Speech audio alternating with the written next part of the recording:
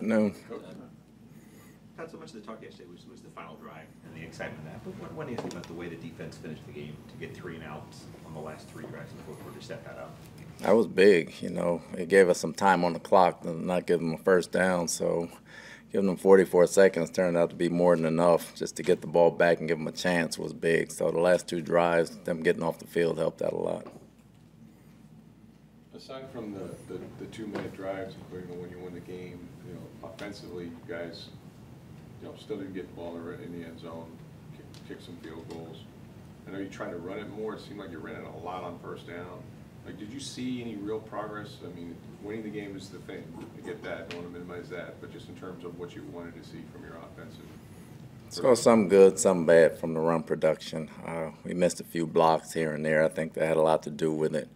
Again, we're making an effort to do it, but not at the expense of losing the ball game. So we're going to continue to work on it and go from there. Are there other things you'd point to in terms of things that you guys step back and reevaluated and wanted to do differently that you saw as a plus, as an improvement, as a change in yesterday's game? I mean, there's a lot of things we want to try to improve and step back and do. We got better defensively on third down, especially third and long. You know, that's been an Achilles heel the past couple of weeks. Red zone defense got a little better. We moved the ball a little more on offense. Just small things that we got to continue to work at. Todd, getting Carlton and Sean back was a big boost to the defense. Can you speak about the job that they did, especially, you know, setting the perimeter as well when the Rams tried to, you know, go sideline to sideline? I thought they played physical. You know, going into the game, it was a big emphasis on not having yards after catch or the jet sweeps, getting out there and getting some yardage. And I thought all 3 corners played very physical and did a good job. Did you come out okay physically? So far, yeah. I haven't gotten the final reports yet, though. Looked like Julio came off a little gingerly. Is anything heard about him? Not yet. I'll check on it. Todd, what's going on with the screen game right now? It seems like you're running a lot of plays with the screen, but not really to great effect. What isn't working with that aspect of the offense? Well, a lot of things. The timing aspect of it. The defense is playing it well at times, and at times we get discombobulated. You know, we got to continue to work at that or find different ways of doing it. I think that the field goal block there right before halftime where Wagner kind of hurdled the center, it seemed like that was clean, but I want to make sure you thought that was kind of done within the rules for what you're allowed to do to leap. It was clean. Never touched nobody. That's just got to be well-timed more than anything else to pull it off the way he did, right? We have ways to block it. We should have got a hand up here and not to stop somebody from going over there. We understand there's going to be jumpers, but he did a good job and made a good play. We don't get to talk about Keith Armstrong very often, but just the job he's done, and particularly in the kicking game. We've been thinking he's been doing a great job. You know, Keith is a hard worker. He understands the game. He has a great knowledge of the game. He's been doing it a long time. He's probably one of the top coaches we have, and we have quite a few of them. He's one of our top coaches. Spends hourless times trying to get these guys better, along with Tandy and Chris, and they do a great job over there. Camarda had such a strong game and had the one punt that looked like it very well might have bounced at the one and not been a touchback, but was ruled a touchback. Is that one of those where the challenges and the timeouts are at such a premium in the second half, you have to be careful what you challenge? When the ref came over and told me that they couldn't tell, and they watched the replay and couldn't tell, they weren't going to change it, so there was no need of challenging it. Are you okay with Jake making as many tackles as he's making, particularly on kickoff? No, I am not okay with that.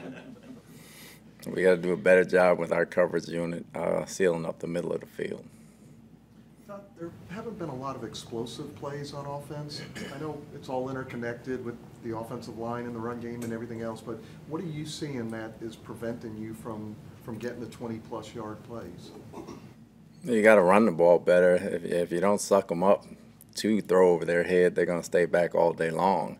And if they stay back all day long when you are running the ball, then you got to take what they give you. And they're kind of taking what they give us right. We're kind of trying to take what they give us right now.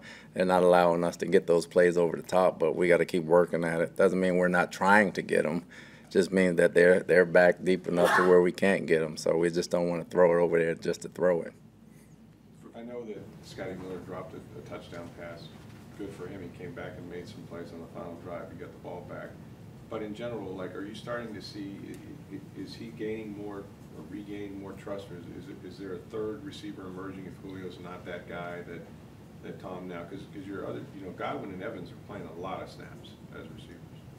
I think it changes each game, whether it's running back by committee that has the catches, whether it's Julio, whether it's Gage, whether it's Scotty, and sometimes it's Perryman. I don't think we have a solidified third catcher as of right now, with Julio having been in and out of the lineup. But I think guys are stepping in and making plays and kind of as a group slowly forming that aspect of it. There was a report during the broadcast from Tracy Wolfson that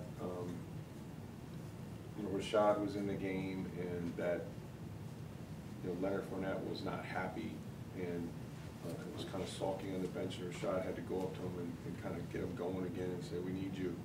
Did you see any of that? I mean, I know you're on the sideline, but have you heard anything about that? I didn't see or hear anything about it. Kind of the four you didn't have Sunday of Winfield, Braid, Gage, and Gedeke, and even Gio Bernard. Do you know if anyone's to play to get back to practice to be playing and potentially play for you in Germany? Not at this time, I don't. I have more information Wednesday. What's been your experience with these international games? Oof. Travel. You got to deal a lot with the travel. I think we traveled overseas with the Jets to play in London, and that the toilet tissue we had to bring because it was a lot harder over there than it was over here. So that was probably a different experience for us. But they've all been fine. The travel's been good.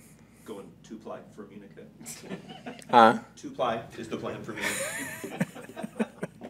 I haven't done my homework yet on that part of it. Different country. How have you been to Germany yourself ever before? I played in Frankfurt in the preseason game back when I was with the Niners back in 90, 91. Wow.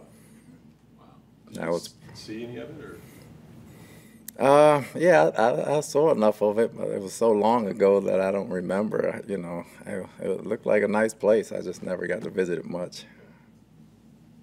Anything else? Yeah. Thank you, Todd.